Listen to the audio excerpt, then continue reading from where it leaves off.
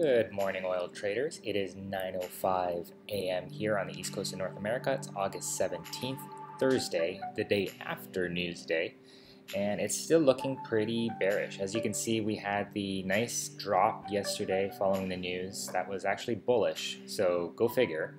But we're still, at least for now, it looks like we're heading lower, maybe to 46. As you know, I did buy a long position yesterday at 46.75. So if we do end up climbing back towards 48, I'll be looking to exit that long position, of course, and ultimately buying it again if we drop after that. But that's I'm happy to hold that longer term if we do continue to drop. Now, of course, I do have my 47.20 short. So if we go over to my portfolio here, my next short position is this one here. It's 20, well, I guess just over 3 weeks old now. I've been waiting to get out of it.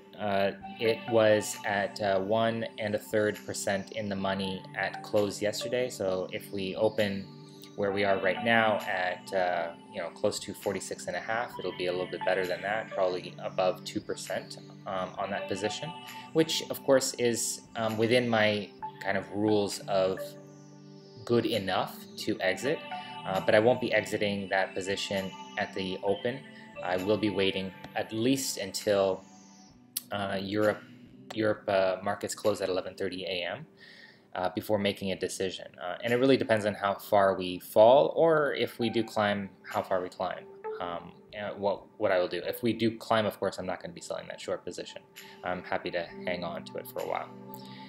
If we do fall, I'm going to be looking at adding to my long positions. And if we do fall below 46, I may look to exit more than one short position. It sort of depends on how far we do move today, if at all.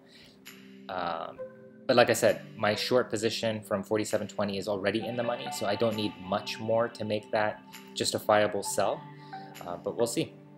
Now, it isn't Newsday, it's Thursday. Thursdays are kind of the lull.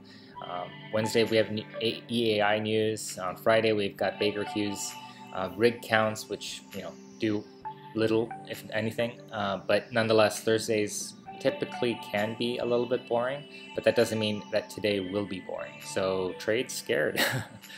Yeah, that's my plan. I'd love to hear what you guys have in mind. Hit me up down below on the comments on YouTube or over on TradingJournal.ca, where you can find more information on my portfolio trades and charts. Give us a thumbs up, subscribe to stay tuned, and I'll check back with you guys ahead of close towards 4 p.m. Eastern here on the East Coast. Until then, good luck. Cheers.